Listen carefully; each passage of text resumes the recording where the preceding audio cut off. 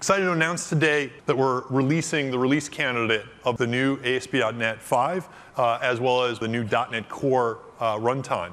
They're now available for you to go ahead and take advantage of and use. They also include a go-live license, and that enables you to also now start to go into production and start to deploy real apps to real customers using all those technologies. We've really built up VS Code to have tremendous new capabilities, and we're really excited that today's release is officially now the Visual Studio Code Beta and is available for everyone to download on any platform and be able to use for any technology.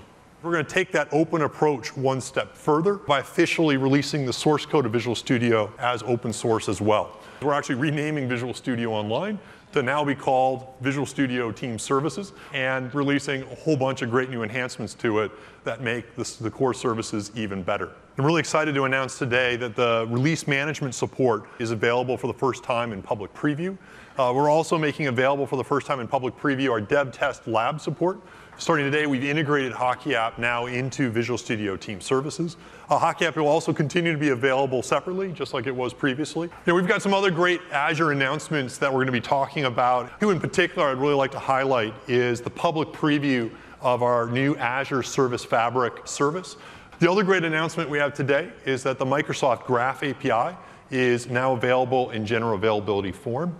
Today we're announcing our new Visual Studio Cloud subscriptions. You can basically now subscribe to Visual Studio on either an annual or now also a monthly basis, in addition to obviously continuing to purchase it the way you do today on a perpetual license. Also really excited to announce today our Visual Studio Dev Essentials subscription.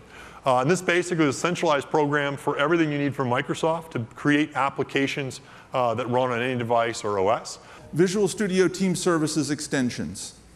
This goes above and beyond what you can do with sort of plumbing and API capabilities and enables you to integrate your user experience.